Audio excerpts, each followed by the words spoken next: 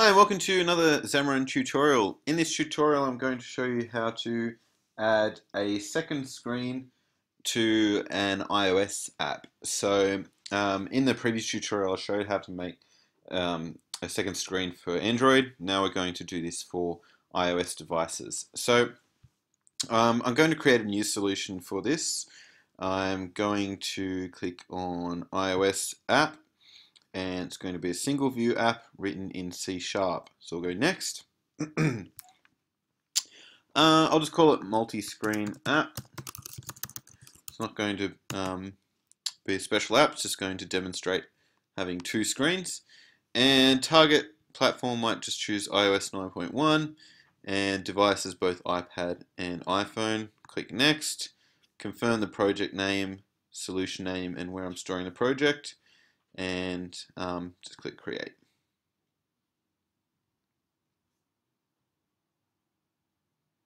Okay, so we'll just let Xamarin load that up.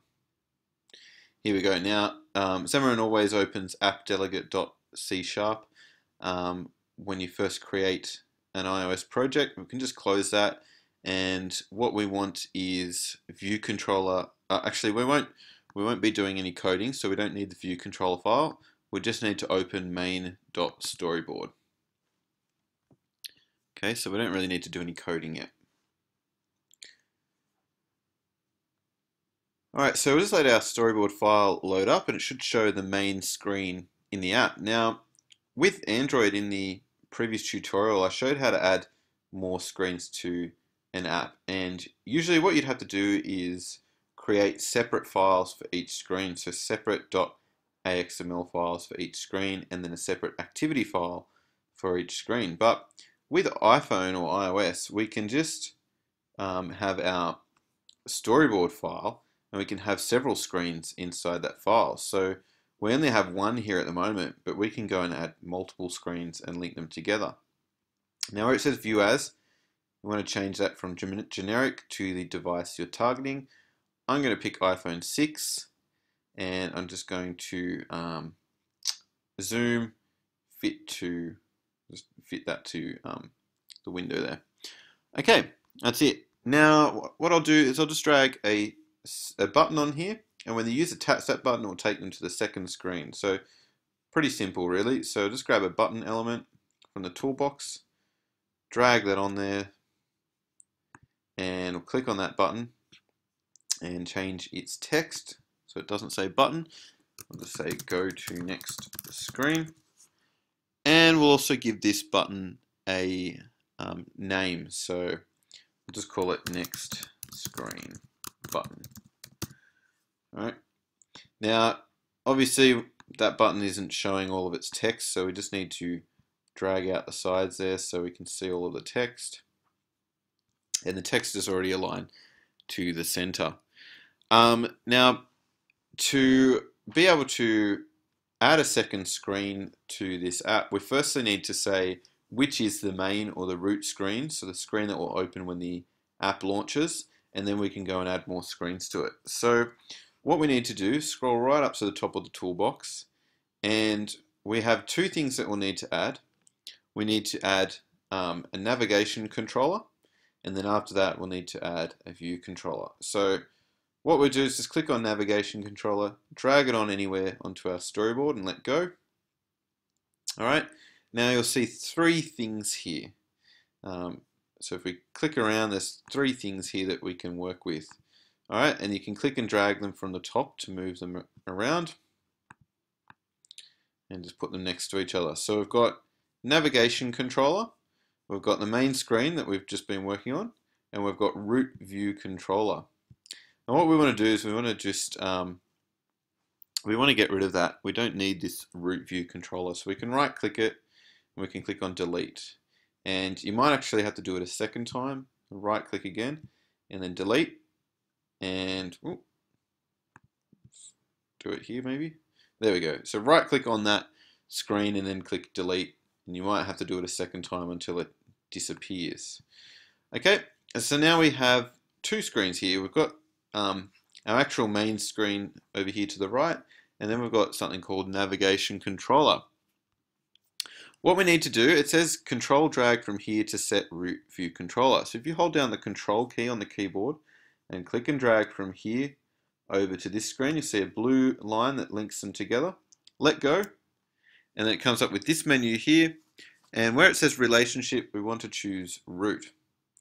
Now, this, by selecting that, it makes this our root screen. The main screen is now the root screen, which means this is the screen that launches when the app opens. And you'll also see that it gives us a title. So we can double click on that title to change the text there, and we could call it something like home.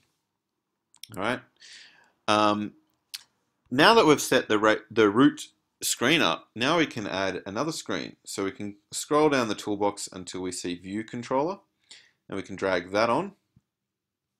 And now we have another screen to work with. So we can just scroll around, move around. We can click and drag this from the top there and just move them all next to each other like so. All right, so now we've got our home screen there and we've got our second screen over here. Okay, now what we want is we want the user to be able to tap this button which says go to next screen, and then it will take them over to this screen here. So we can actually control click on this button and drag from that button to this screen. So you see now a line going to this screen here. We can let go, and it says action seg. We can choose show. All right, and so that means when we click on this button or tap this button, it will show this screen. And now you can see there's also like a back button up the top there of the screen which says home. We can also make our own button as well on the actual screen here that could take the user back as well. So here I could just drag on another button onto this screen, could click on that button, can call it something like back button. All right, and as soon as you give the first element on your screen a name, so whether it's a button, whether it's like a text label or something else, as soon as you start giving it a name, you'll see a little warning icon here, this little yellow warning icon. If you click on that, it says this property setting will cause a runtime error. The parent view controller does not have a code behind. Select an existing class below or enter a name to generate a new class and code behind.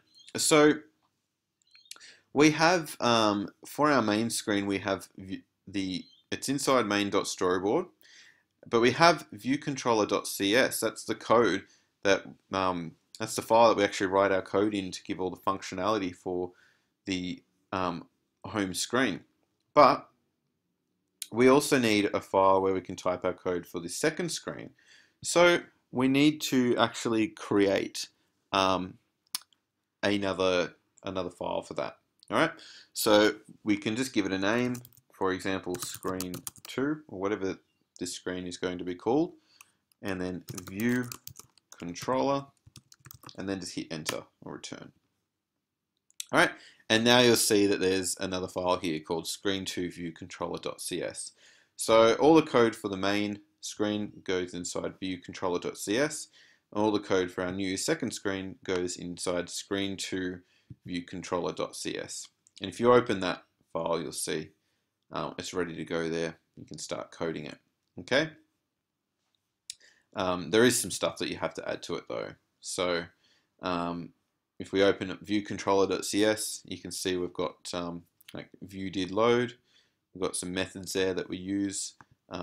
Currently don't exist in this file here. So we'll look at that in the in a future tutorial where we look at how to pass data between screens and add functionality to more screens in the app. Anyway, we could change the text on this button. So it can say something like go back, and then we can resize it so we can see all of that text. All right, that's pretty much it. So now the only thing remaining is to link this button back to this screen. So we can hold down Control, click and drag from that button to this screen, and then select Show. So now we tap this button, we go to this screen, we tap this button, we go back to the main screen. Okay, And that's it. So we can just save it. Command save, or Command S, sorry, or Control S. And then we can select a device to simulate this app on and then run it. Let's see what happens. Alright, so it's just launching the iPhone simulator.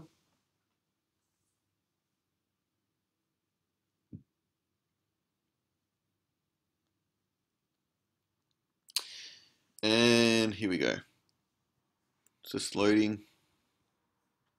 Alright, so this is the main screen of the app. It says go to next screen, and then it loads a second screen there with that button that says go back. So every time we click or tap those buttons, we're going between each screen. Now you might notice, I'm not sure why, but the title bar is not showing up on the simulator.